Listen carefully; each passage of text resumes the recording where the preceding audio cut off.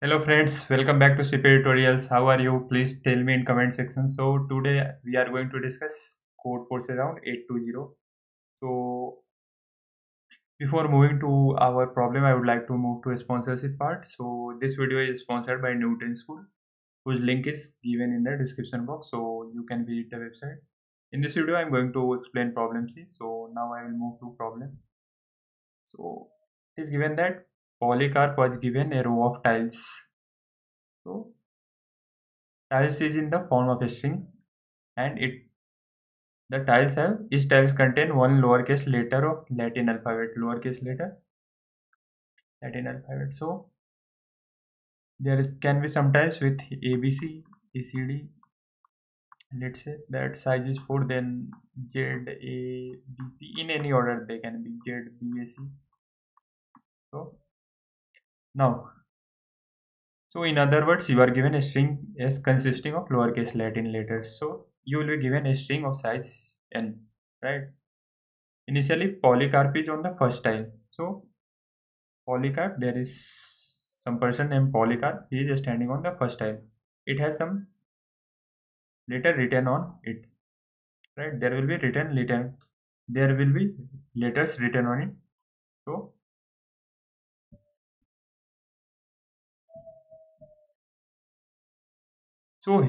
what he has to do, he has to move from first tile to last tile by jumping on the tiles.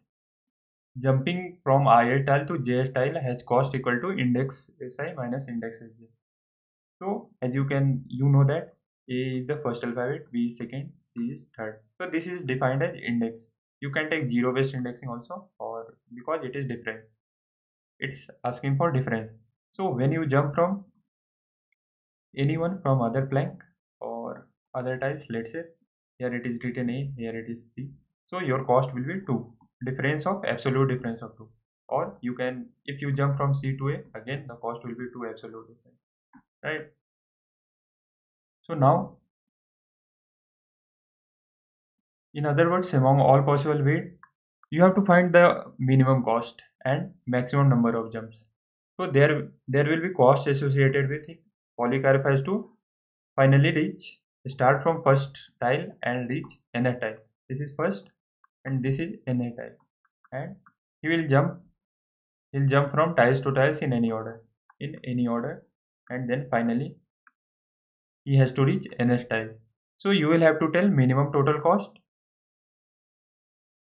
and there might be the cases where minimum total cost will be, there might be cases that different sets of jumps provide you minimum total cost. So in that case you will have to tell maximum number of jumps. And what is what are the constraints? So length of a string must be less than equal to 2 into 10 to the power 5, and print answer will be consist of 2 lines. So first line contains cost and total number of jumps, and then you will have to tell what are the tiles he was on, Polycarp was on. So discussing the first example, now I would like to move to first example. So there is something named as logic. So he has to jump from L to C. So what is the what is he doing? This is first, and then he moved to L to, he goes to I, right? Then after I, he moves to G, and then move to C. So total number of jumps is 4 and total cost is 16. Sorry, 9. So how total cost is coming? L to I, he jumped, so there will be cost. Then I to G, there will be cost, and G to C. Now, so C to G, D, E, F, G, there will be 4 cost. Then G, H, I, there will be 2 cost, and I to L, 3 cost. 4 to 7 and 3, 9. There are total 9. And you may observe something, that here jump from C to G, not C to I or I to G, G to I, then I to L. And if you write A, B, C, D, E, F, G, H, I. Then you can see that there is C, then there is G, then there is I, and finally L. So, or you can, in backward sense, you can see that L, I, then G, then C, right? So I would like to move to our solution part. So let's say that something is written here. There are tiles, something is written here, and there is something written here. Let's say there is A and there is, let's say, P. Now what will be the minimum cost to reach there? I can answer it easily. How? I will show you how. So if I jump from A to P directly, I will reach, and there will be cost of character P minus character A, right? So this will be our cost. So let's say I have, now I will consider second case. There is A, there is P, and there is Z. Now if you take jump from here, then what will be total cost? Z minus A plus absolute of P minus Z. So as you can see that this has increased our cost. So let's say that if total number of jumps we don't have to maximize, then the minimum cost will be just jump from first to last. There will be absolute difference, right? If you have to go from, let's say this is position A and this is position B, then you can go through a straight line and this will be the minimum cost incurred if this is Manhattan distance or x1 minus x2, right? So this is basic mathematics. If you will have to go from, let's say, first point to 10 point, then this is on coordinate axis. Let's say you have, there is x-axis is A, there is a point having x-axis A, and there is another point x-axis 10. So in distance formula itself we were using square plus this square modulus x1 minus x2 square, something like that in coordinate geometry. So minimum distance will be mod 10 minus 1. Now this is clear.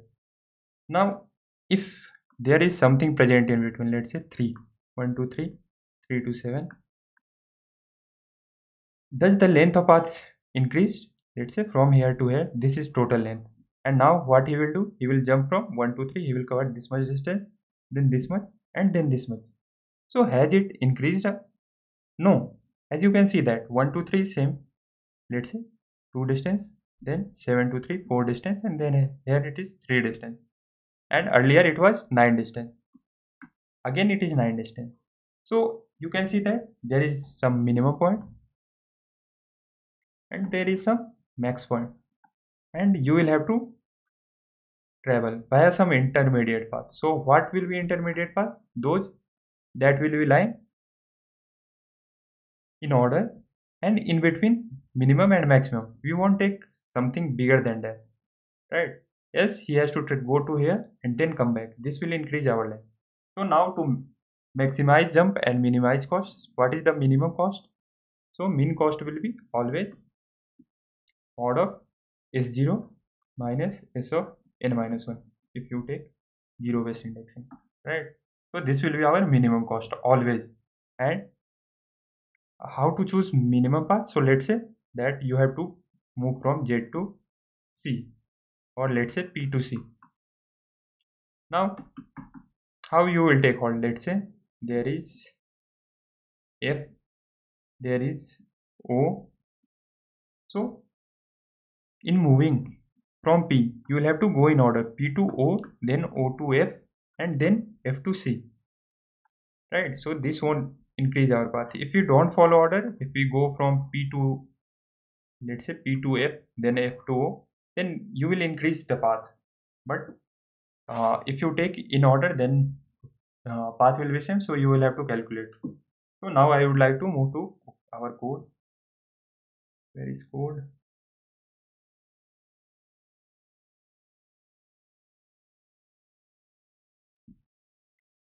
So what I did, I stored the index of all alphabet A, B, C, D where it is present in vector, right? I have stored. And then what I did, I would look for, let's say I have been given some B2 if let's say cover and there is D present in between. So I have moved from B to F and put all the index in between. This gives me that if B is present, then it will give me B's index over all the string position, D index, then E index, then F index, right? So there will be two cases, like first number is, let's say this is first number and this is last number, so this must be smaller, or there can be case there will be equality sign. So either take this one where this is A to A. There can be cases like you have to jump from A to A. So in this way you can proceed and finally you will get your answer. So hope that the solution is clear to you. So I really hope that you have enjoyed the video. Thank you very much for watching the video and see you next video. Bye bye.